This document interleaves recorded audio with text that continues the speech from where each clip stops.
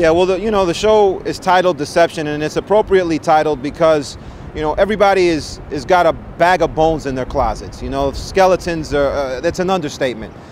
So the deeper and deeper we get into the case, the more you find out that what may be squeaky clean on the outside really ain't on the inside.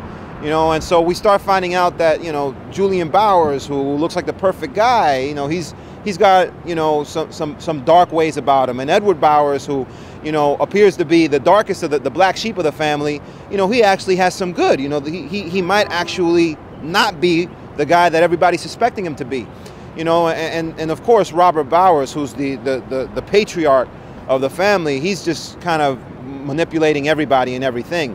But we still don't know who's behind the murder. So, the murder almost becomes, it starts off as the A storyline, and it kind of like starts dropping once we start getting to know these people a little more intimately. You start realizing like, wow, there's a lot more stuff going on than just what meets the eye.